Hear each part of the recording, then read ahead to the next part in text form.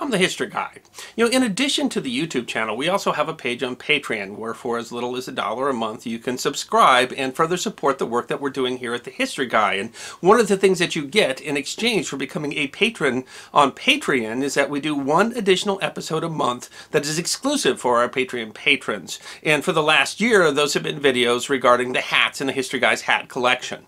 And sometimes, like today, we're able to bring an older one of those episodes to the YouTube audience so you can see what they look like. If you enjoy today's episode, then please consider becoming a patron on Patreon.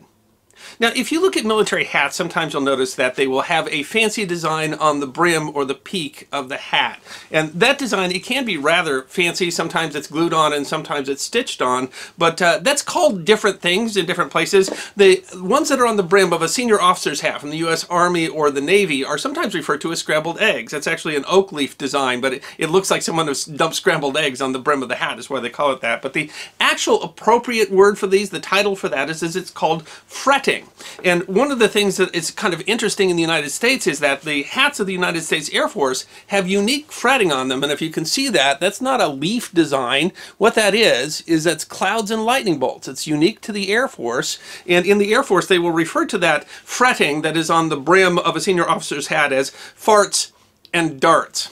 If that's the piece of trivia that you didn't know for the day. But also interesting about this is that you'll see that the emblem is not actually an official Air Force emblem. The Air Force emblem is a silver version of the Great Seal of the United States. Rather, this emblem represents something different, and strangely, this emblem is not an emblem for someone who's in the military. This is not an emblem for someone who's in the Air Force. This is a civilian hat, because this emblem belongs to the Civilian Auxiliary of the United States Air Force, which is called the Civil Air Patrol, and they have a history that deserves to be remembered. The Civil Air Patrol was founded on the verge of the Second World War on the basic idea that the nation's thousands of civil aviators could provide the nation a valuable service in case of war. Part of the idea was to protect civil aviation, as most nations that had entered the war had essentially shut down civil aviation, grounding all but military flights. The CAP would establish ways to utilize America's more than 150,000 civil aviators to serve the war effort, rather than grounding them. They would be, essentially, flying Minutemen. In May of 1941, President Roosevelt, anticipating the coming war, established the Office of Civilian Defense. The goal of the office was to coordinate state and local efforts to protect civilians in a case of war or emergency.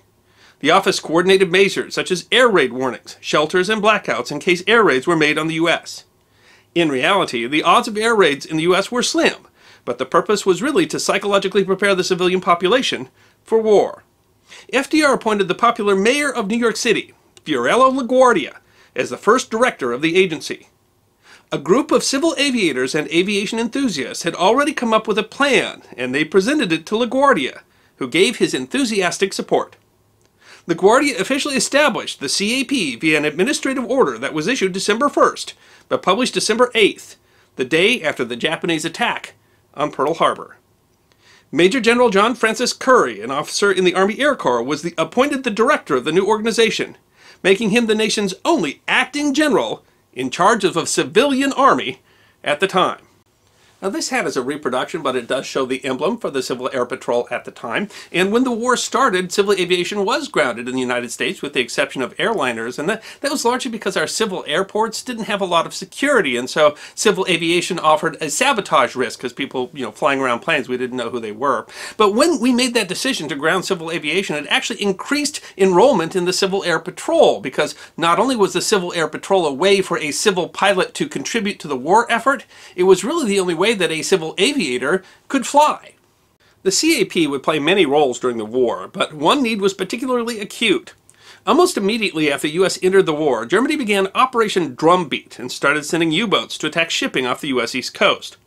You would have thought that the U.S. would have been prepared, as we saw the war coming and had actually already been doing anti-submarine duty while escorting convoys as part of the Pan-American Security Zone. While U.S. ships did not attack U-boats inside the security zone, they broadcast all U-boat sightings, thus alerting British and Canadian ships. But the U.S. was not prepared. The Navy had a severe shortage of suitable convoy escort ships, and the Army Air Corps had a lack of planes for U-boat patrols. The U.S. didn't have a convoy strategy for coastal ships, as convoys were seen as even more risky without escorts. We didn't have a blackout protocol, afraid that would harm tourist commerce in coastal cities and panic the population. The U.S. coast, especially the outer banks, were prime grounds for U-boats, allowing U-boats to submerge in deep water during the day and only come into the shallow coastal waters at night. Hundreds of Allied merchant ships and millions of tons of shipping were sunk in the first year of the war. The Germans referred to the time as the Happy Time and the Great American Turkey Shoot. The CAP offered an opportunity. Civil aviators could fly coastal patrols and radio when they encountered U-boats. They would not be armed, but their warnings could assist ships and vector military aircraft to the U-boats. In March of 1942, the coastal patrols began, flying from locations in New Jersey and Delaware, and the CAP was, essentially, given 90 days to prove its worth. They did so quickly. On March 10, 1942, First Lieutenant Eddie Edmonds became, reportedly, the first of the sub-chasers of the Coastal Patrol to spot a U-boat. Flying out of a base at Rehoboth Beach, Delaware, he radioed the U-boat's position to the Navy. But he didn't need to, as the U-boat, not knowing that his plane was not armed, crash-dived and went out to sea, where it was less danger to shipping. CAP flew patrols from dawn until dusk, using a variety of aircraft, all painted yellow and red, with the CAP emblem and outfitted with radios that let them interact with the Navy, Army, and Coast Guard. They mostly flew privately owned planes like the Fairchild 24 or the Stinson 10A, that were leased by the government, usually for $1 a year. The only requirement was that the plane have at least a 90-horsepower engine. Other CAP volunteers maintained the aircraft and operated as ground crews. Many were either above or below draft age and often were flying their own airplanes. In addition, the Civil Air Patrol accepted men and women equally, offering a unique opportunity for women to be a part of the war effort. Eventually, the Civil Air Patrol operated 21 sub-chaser bases in 13 states covering the U.S. eastern seaboard and the Gulf of Mexico. The following May, CAP pilot Thomas Manning and observer Doc Rinker observed a U-boat off the coast of Florida. The sub saw them and dived, but the water was shallow and the sub got stuck on a sandbar. The CAP crew radioed for assistance, but neither the closest Army Air Force's training base nor the closest Naval Air Station had any bombs. They circled the stuck sub for over half an hour, but by the time Army planes finally arrived, the sub had freed itself and escaped. After that, CAP planes were authorized to carry bombs and depth charges. Even the smaller planes were outfitted with 100-pound bombs. The first confirmed U-boat kill by the CAP was in July, when Captain Johnny Haggins and Major Wynette Farr, flying in a Grumman W-44, shadowed a U-boat that had been sighted by another CAP plane for nearly 3 hours before it finally came to periscope depth. They charged and dropped both their depth charges, sinking the U-boat. The work was dangerous, flying in all sorts of weather, at times when even the military aircraft wouldn't fly. Lieutenant Ed Phipps recalls that he was escorting a tanker and returned to base low on fuel when he flew into a fog bank in whiteout conditions. He escaped the fog but was nearly out of fuel. He got permission to land at a nearby naval air station, but landed 4 hours and 10 minutes into his 4 hours worth of fuel. "We must have landed on fumes," he said. A particularly harrowing example came on July 21, 1942. A Civil Air Patrol plane piloted by Henry Cross with observer and radioman Charles Shelfus crashed into the Atlantic 20 miles off Rehoboth Beach, Delaware. Cross woke up, injured, in the water. The plane had sunk and Shelfus was missing.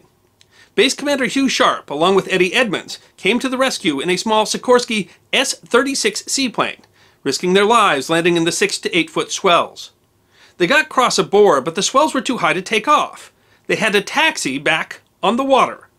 But the left pontoon was damaged and started filling with water, threatening to tip over the flying boat. Edmonds climbed out on the other side and rode on the right pontoon, holding onto the bomb rack to balance the plane.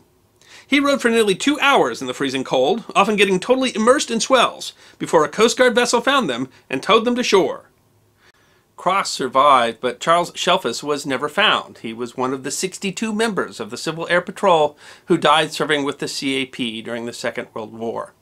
90 aircraft of the CAP Coastal Patrol were lost at sea. Sharp and Edwards were among the first Civil Air Patrol members to be awarded the Air Medal for meritorious service for risking their lives in the rescue. Sharp later said, "Of course I was honored to receive the medal, but I was also so impressed with FDR." By the end of the war, more than 800 CAP personnel were awarded Air Medals. The Coastal Patrol operated for 18 months, from March of 1942 to August of 1943. By then, the U-boats had largely been removed from U.S. coasts, and Navy and Army resources to fight the U-boat menace had grown.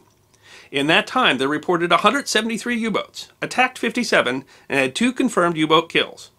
The role that they played as a deterrent, keeping the U-boats farther out to sea, was likely significant. Later, German naval officers cited the damn red and yellow airplanes as part of the reason that they withdrew U-boats from U.S. coastal waters. CAP pilots of the Coastal Patrol also reported 177 ships in distress and helped to save hundreds of survivors of U-boat attacks. The Coastal Patrol flew nearly 87,000 missions in its 18 months of service. Extraordinary for a volunteer organization comprised of unpaid civilians. In addition to the Coastal Patrol, the CAP performed other services during the war. They flew courier missions, patrolled the southern border, flew search and rescue missions, helped fight forest fires, and towed aerial targets. In one of their more unique roles, they flew wolf patrol missions in the Southwest to help reduce populations of wolves that were impacting beef production. In 2014, by an act of Congress, the Civil Air Patrol was awarded the Congressional Gold Medal for its service during the Second World War. Following the war in 1946, the Civil Air Patrol was officially chartered as a purely benevolent organization, meaning that their planes would no longer be armed. And in 1948, they were made officially the civilian auxiliary of the newly created United States Air Force. Today, the purely volunteer organization performs several functions, including search and rescue, disaster relief, aerospace education for the general public, and they operate cadet programs for teenage youth. The contributions of the Civil Air Patrol during the Second World War were exceptional. They were unique for a voluntary civilian organization, and the reason that I collect the sort of memorabilia that I do is because I think that such service and such people deserve to be remembered. I'm the History Guy, and as always, thank you for your patronage. I hope you enjoyed this episode of The History Guy, short snippets of forgotten history between 10 and 15 minutes long, and if you did enjoy, please go ahead and click that thumbs up button. If you have any questions or comments or suggestions for future episodes, please write those in the comment section. I will be happy to personally respond.